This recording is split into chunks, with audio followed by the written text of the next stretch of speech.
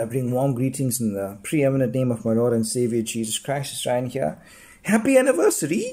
It's our 40th Mnemonic in internal medicine. Thank you for joining me, and I hope you guys are enjoying this content as much as I'm enjoying bringing it to you.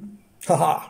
Today we're talking about a simple ICU checklist, a mental checklist for issues to attend to in critical care, and the mnemonic is FASTHUGS BID.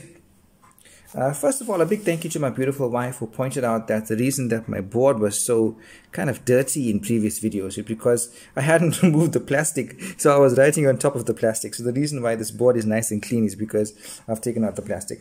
So a quick scripture, guys. Revelation chapter 3 verse 20 says, Jesus says here, "Behold, I stand at the door and knock. If anyone hears my voice and opens the door, I will come in and fellowship with him and him with me." You see, the reason God created man was so that he could have fellowship with man. And I pray that that will be the burning desire of our hearts, to seek God, to know him more and more with each passing day. Since we're talking about hugs, I thought I could favor you with a few jokes. I see now that not being hugged enough as a child was simply preparing me for social distancing. And what do you call a snuggly rabbit? A hugs bunny. Okay, guys, so the mnemonic here is FASTHUGS BID. So in critical care in the ICU, we need to attend to each of these issues for our patients in critical care. Okay, so first up is feeding via nasogastric feeds, and this you want to do as soon as possible because this promotes a healthy gut mucosal barrier, which prevents translocation of bugs from the bowel into the bloodstream. It also makes provision for calories for our critical patient who most of the time is sedated and cannot eat. All right. And then, of course, the second issue to tend to is analgesia. So we have a lot of options. For instance, we can use fentanyl, 50 to 100 micrograms every 5 minutes, and we need to load that IV to effect, and then 1 to 4 mics per kg per hour by continuous IV infusion.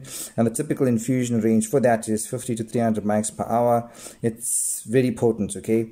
And it's used mainly in patients with hemodynamic instability. It has rapid onset, short duration, but it's highly lipophilic, right? The other option is morphine, 0.05 milligram per kg IV loading dose, and then 4 to 15 milligram per hour. But beware, morphine may cause hypotension due to histamine release. The other option is hydromorphone. All right, sedation as well, very important in the ICU. And to this end, we can use propofol, 0.5 milligram per kg per hour initial infusion, and titrate to 0.5 to 3 milligram per kg per hour by continuous IV infusion. But the typical infusion range there is 0 to 300 milligram per hour. That's appropriate for short-term sedation. We need to monitor, however, for acidosis and increased creatinine kinase with prolonged use. But what we often use locally is midazolam, 0.03 milligram per kg loading, and then 0.02 to 0.1 milligram per kg per hour IV infusion. And typical infusion range is 0 to 10 milligram per hour. We can also use lorazepam as well. All right, thromboprophylaxis. Usually we use enoxaparin sodium, which is also known as Clexane, 0.5 milligram per kg subcutaneously. But of course, you must be aware of the kind of side effects of Clexane, most especially HIT, which is heparin-induced thrombocytopenia.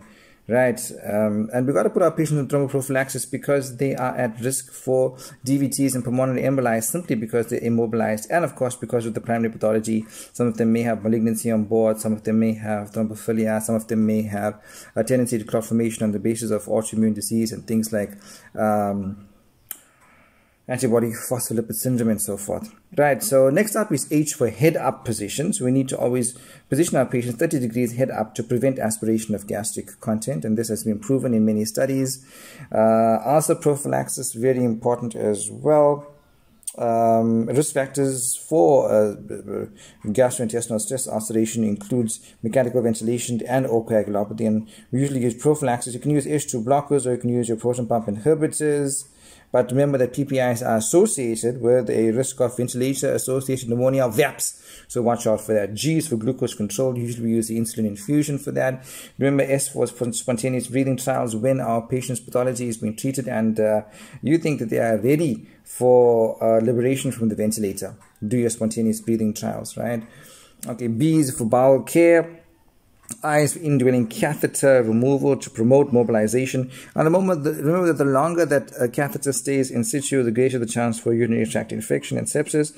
And then lastly, de-escalation of antibiotics is very important, not just in the ICU, but also as part of general antibiotic stewardship.